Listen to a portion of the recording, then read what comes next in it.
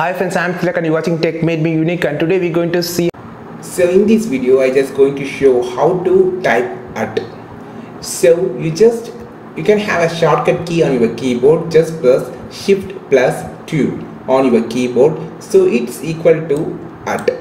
So you just need to press shift plus 2 on keyboard. It automatically gives you at. And the second method, you just go to the insert option here, then click on the special characters. Then here you just need to search at 80. You just type as 80, so you can automatically have the at symbol here. You can see.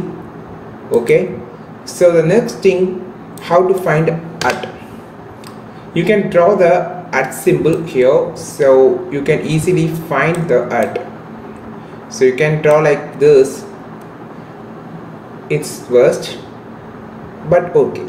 So you can find the at symbol and you can easily type the at symbol by using this method. So these are the three methods you can easily type at on your Google Docs. So if you find this video helpful, like this video, share this video with your friends, and don't forget to click on subscribe button below. If you want more videos about Google Docs, just follow this channel. We will meet our next video with your super valuable content. This is Tilak signing off from Tech Made Me Unique. Have a wonderful day.